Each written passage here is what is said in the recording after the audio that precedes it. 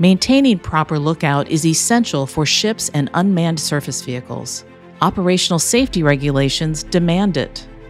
The latest cutting-edge camera tech means cameras are beginning to have human-like perception. These cameras can support object detection and classification, but they don't really understand what they're seeing.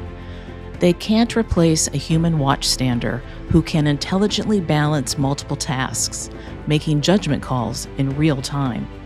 That's why at Charles River Analytics, we developed adaptive perception behaviors and implemented them within our Awarion autonomous lookout system. These behaviors enable a camera system to act like a human watchstander, able to choose between examining an object it sees and continuing to scan the surface. The Awarion interface alerts you to what it's found, placing any detection accurately on a map so you can monitor what's going on from the bridge or from a more remote location. Awarion works in multiple configurations. You can set it up as a standalone software-only system that takes data from your cameras, or you can integrate it with our smart camera and pointable mount that regularly sweeps 360 degrees and can reposition itself autonomously to capture and deliver follow-up observations.